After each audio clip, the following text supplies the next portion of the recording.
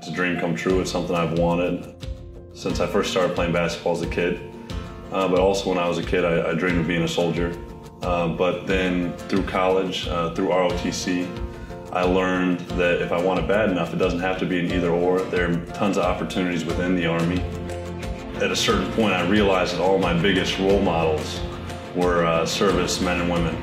When I learned through the National Guard that I'd have the opportunity to work with some of these service men and women, there's no way I could say no to that opportunity. It's something I always wanted to do.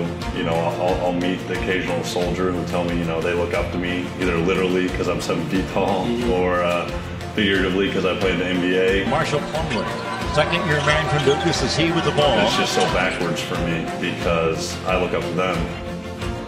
For me, the biggest tests haven't been how I've handled my successes in my career, but how I've handled my adversities, to be able to persevere, to be able to never quit, to never accept defeat, and to keep pushing forward with, you know, my eye on the prize by placing the mission first. I have satisfaction knowing that I'm doing everything I can to be the best player I can be, to be the best soldier I can be, and if I have the work ethic and the right attitude and control the things that I can control, then I won't have any regrets at any point in my career.